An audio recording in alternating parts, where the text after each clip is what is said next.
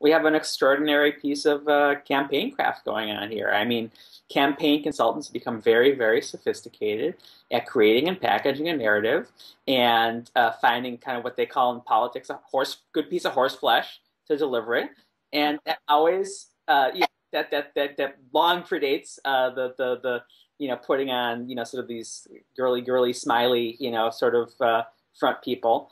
And what you have to respect is, and what Coons has to respect, is that delivering a coherent story with a beginning, a middle, and an end that is something that ordinary voters who don't read blogs every day and don't watch CNN every day can respond to, is how you win an election. Now, she's not going to win the election. That just kind of the structures that are in place are not there for it, and she's just been effectively framed as extreme. But look at the strategy she was putting out there.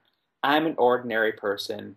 These Democrats, they used to be normal like us, and now they're extreme. Well, what's the narrative that the Democrats are putting out in its place? When it comes to narrative, in a lot of ways, the Democrats have unilaterally disarmed of the last generation. The strongest thing a Democrat can say that a Republican cannot say, oh, I agree, is we're going to sock it to the rich.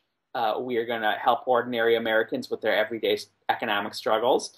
And, ever since Jimmy Carter, basically in his 1977 State of the Union said, the age of big government is over and government can't help people, become more prosperous, the Democrats just kind of cut off their nose to spite their face. So it's very hard to respond to a well-packaged Republican commodity like Christine O'Donnell revealed she is.